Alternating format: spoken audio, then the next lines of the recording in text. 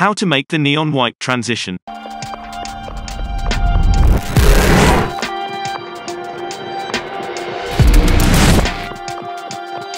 Today's video is sponsored obviously by Johnny Depp.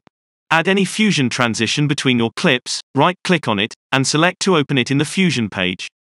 Delete the transition, add a dissolve node, and connect your second clip to the dissolve.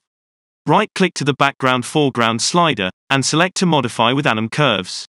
Go to the Modifiers tab, change the curve to easing, set the in and out to sine, and go back to the Tools tab. Change the operation to gradient wipe, and activate the border box. Connect your first clip to the pink point of the dissolve. Increase the softness slider a bit if you want to make it more smooth. Add a glow node. Bring down the shine threshold and the spread slider. Set the color to your desired one, right-click to the gain slider, and select to modify with anim curves. Go to the Modifiers tab, change the curve to easing, set the in and out to sine, and check the mirror box. Set the scale value to 1 and go back to the Tools tab, right-click to the opacity slider, and select to modify with anim curves. Go to the Modifiers tab, change the curve to easing, set the in and out to sine, and check the mirror box. Now from the Tools tab, you can play around with the shine threshold and the spread, to find out what works best for you. If you like this clip, subscribe to this channel.